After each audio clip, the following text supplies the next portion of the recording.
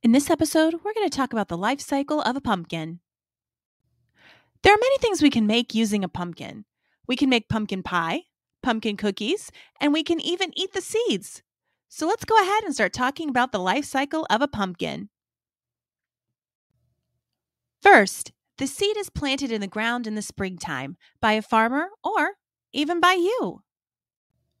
About 10 days after the pumpkin seed is planted, you'll start seeing the first few leaves start to grow from the ground. A few weeks later, you'll start to see the vines spread out and the flower buds begin to sprout. After the flower buds appear, the bud opens up and the flowers start to appear. Then, the pumpkin will begin to grow at the base of the flower. At first, it'll be green, but then soon it will change its color. Once the pumpkins are fully grown, the vines are cleared, and then the pumpkins are ready to go make pies, cookies, and even jack-o'-lanterns.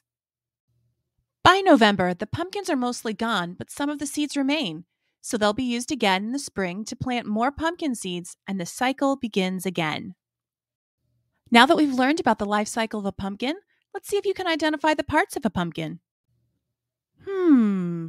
What part of the pumpkin is this? What do you think?